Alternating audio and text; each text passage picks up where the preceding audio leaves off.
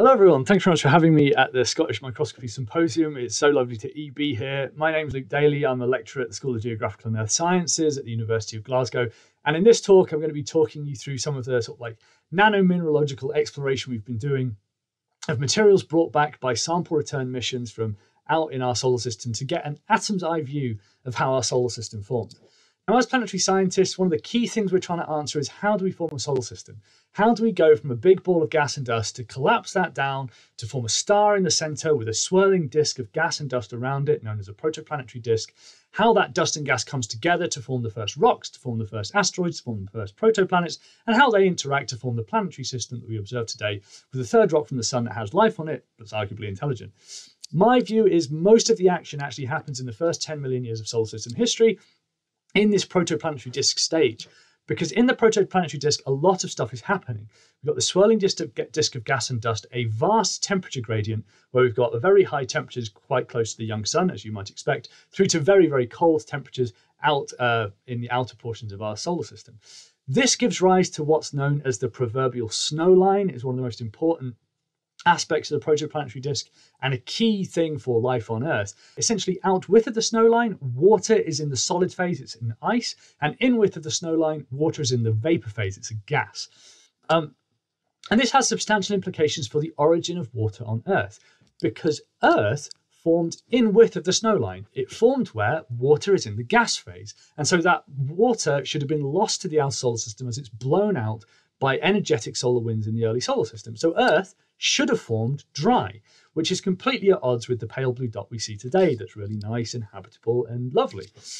So one of the key questions we have in planetary science is, where did Earth get its water from? How do we get the pale blue dot? There's some interesting ideas about sort of nebular ingassing, potentially in that hot inner solar system environment. Maybe you could absorb water onto the surfaces of grains and incorporate that into the Earth that way. However, most ideas have tended to focus on extraterrestrial sources, such as throwing comets at it. They were the poster boy for a long time.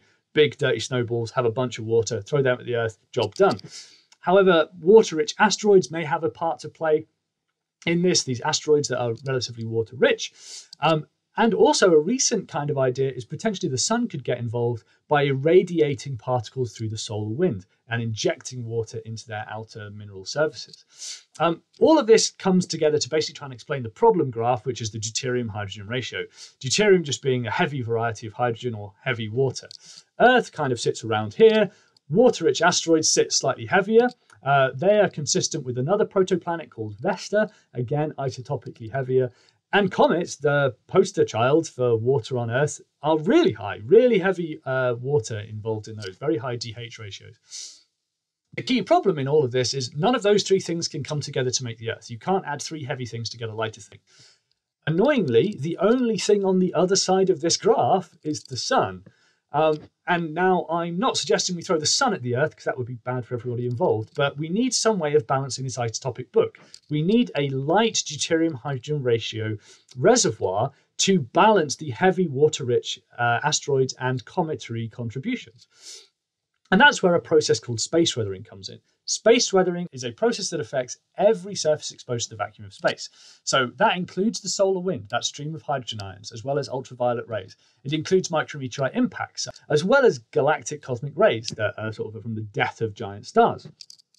These affect every surface exposed to the vacuum of space. So that's things like comets, Mercury, the moon, billionaire's car apparently, and the asteroid Itokawa, or indeed any asteroid. I'm going to focus on the asteroid Itokawa because this was the subject of a sample return mission where the Japanese Space Agency sent a probe called Hayabusa to land on this asteroid and brought back 300 individual particles. And we have been lucky enough at Glasgow to get to measure those to explore the space weathering process. And that brings me on to sample return missions, these really important missions to try and answer these key questions. Space agencies like NASA, like JAXA, are sending out probes, like Hayabusa to the asteroid Itokawa, like Stardust to comets, like ongoing missions, including OSIRIS-REx, which is a NASA mission to the asteroid Bennu, and Hayabusa 2, which is a JAXA mission to the asteroid Ryugu, two water-rich bodies to bring back material to understand their isotopic composition, particularly their deuterium-hydrogen ratio. Recently, like literally the other week, the OSIRIS-REx mission did its touch and go on the asteroid Bennu, kicked off a load of sediment, captured a substantial amount of it, way more than they bargained for. So they've got a beautiful, pristine sample of this asteroid to bring back to Earth in 2023. However, this is not the only material we've got to go on. While we're waiting for this to come back, space comes to us all the time in the form of these beautiful fireball events that drop meteorites out of the sky. Meteorites are samples of these asteroids, particularly the chondrites, the stony meteorites. We think they come from those water-rich asteroids, so we can study them to understand asteroidal processes and potentially understand delivery of water to Earth.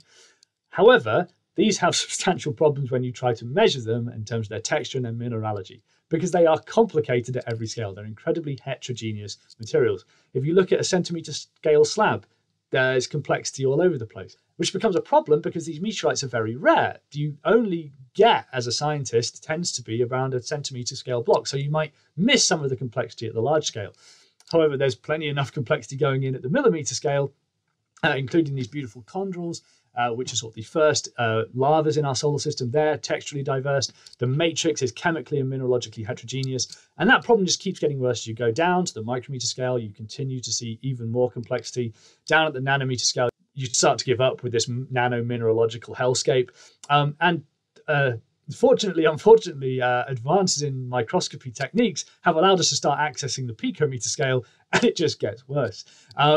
What we want to do ultimately is measure everything and particularly for these sample return materials, throw the book at them so we can characterize and quantify their textures, their mineralogy, and their components at every scale. And that's where correlative microscopy comes in, using something like X-ray computed tomography to get the 3D sort of rock scale textures, SEM, scanning electron microscopy, to look at the sort of chemistry and textures at the centimeter scale, electron backscatter diffraction to quantify the crystallographic relationships, then using a focused ion beam to dig out small materials to get at the sort of like micrometer to nanometer scale using transmission Kikuchi diffraction or transmission electron microscopy, looking at atomic defects, etc.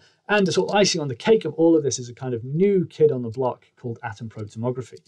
Now, if you haven't heard of atom probe tomography before, it is a relatively new technique in planetary science, but it's been around in material science for ages. Essentially, you put a very fine needle in an ultra-high vacuum at high voltage, fire a laser at that tip. That gives that sample just enough energy to ionize a single atom.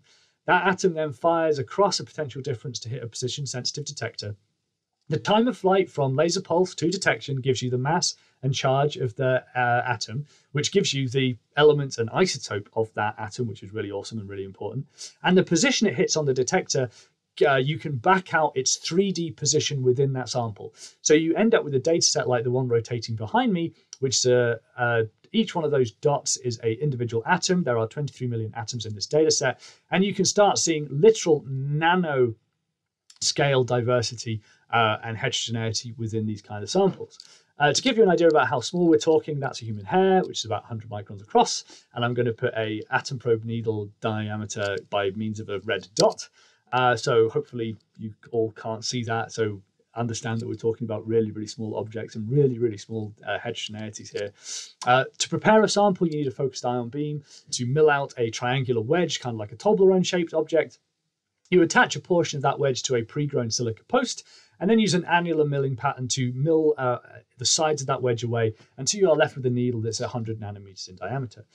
Now, we're interested in space weathering of these particles that have been brought back from sample return missions from asteroids. And so we're really interested in that surface. So we add an extra layer of protection to make sure we analyze that outer surface in Atom Probe. And that's by using a protective capping layer of chromium, which has the same ionization potential as our mineral we're interested in. In this case, it's olivine. And we can see that in the fib. And so we stop milling when we have just a little bit of the chromium cap left, and we can start milling through that in our atom probe analysis and know when we transfer from the chrome into our mineral proper and see that outer space weathered surface. Atom probe, as a sort of a little bit more detail, is detection limits of 1 atomic part per million. So if you have one atom of interest in every million atoms, you will see it. You also don't seem to have the mass fractionation problems of other mass spectrometry techniques. You get 100% ionization of the whole periodic table. And really importantly for us, you get to detect molecular species, including OH and water, which is really important for understanding space weathering. Space weathering on the nanoscale using TEM looks a bit like this. You have this amorphous layer on the order of 100 nanometers. This is a study from Bradley et al. And he used eels on these circular voids known as vesicles to look at the volatiles within them. And he noticed you had this kind of OH bond in the veal spectrum, which is really awesome, and hints that you have water forming within these space weathered surfaces.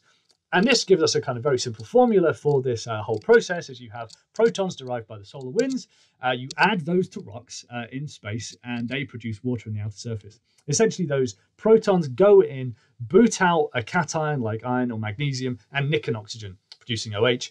Another hydrogen ion comes in, they join together to produce H2O or water. And so what we would expect to see if we have a particle that's space weathered, brought back by some of these sample return missions, we put a rock in space, its outer surface would get slightly damp. If we sort of have a more serious example of looking at a natural rock, its outer sort of 40 to 100 nanometers should be enriched in water. And that's what we're hoping to see in the atom probe. We took our particle from Itokawa, as well as a standard San Carlos olivine of the same mineralogy, and bombarded that with deuterium ions to simulate the solar wind, as well as leaving one just in the lab to do nothing, to just double check that we hadn't terrestrially contaminated it in any way. Our TEM results from a sort of nearby area show this is a relatively immature space weathering rim. You haven't destroyed your crystal structure, it's still crystalline, but you do see some of that sort of like density differences in the HAADF image. Our standard results from Atom Probe is kind of where things get really interesting though. The one we left in the lab, which is the one on the left, didn't do anything. You can see the nice chromium capping layer going through into these teal OH atoms and these blue H2O atoms. There's no change at that upper surface, so no terrestrial contamination there. The deuterium irradiated San Carlos, you see a substantial drop off in hydrogen and OH, but a massive kick up in D, D2, DO, and D2O. So that heavy water is there and kind of is a dead ringer for this deuterium irradiation producing water in the outer surface of minerals. Then we come on to Itokawa. We're expecting to see this sort of outer layer, and that is exactly what we see. In these OH and H2O atoms, we see this enrichment in the near surface, near that chromium layer, exactly as we would expect. The amount of water we can quantify in this outer surface is on the order of about 1 atomic percent, which is a lot. And if you sort of do the maths about how much water you can put into particles of different sizes like we do here, okay, meteorites, you're not going to do much. If you've got a fist-sized object, 100 nanometers of water is neither here nor there. But if you are less than 10 micrometers in size, like the majority of meteorite matrix and the majority of small particles in the extraterrestrial environment, you can get between 0.1 and 1% extra water from the solar wind into these particles, which is basically the whole water budget of that particle. In fact, if you take Itokawa as an example and you said, okay, let's have 1 meter cubed of regolith, how much water would I have from this process? You're talking on the order of 20 liters per meter cubed. So this is substantial. And this got us thinking maybe this could be a reservoir to help explain its isotopic composition, because this water is derived from the solar wind, which is derived from the sun, and so should be isotopically light. What's important, though, to think about, though, is the flux of material to the Earth every year. We have about 50,000 tons impact the Earth's atmosphere every year. Very little of it is actually meteorites. You get a few sort of like comet asteroid-sized objects over time. The vast majority, like 99 to 95% of it, is these small particles that would contain a substantial amount of solar wind-derived water.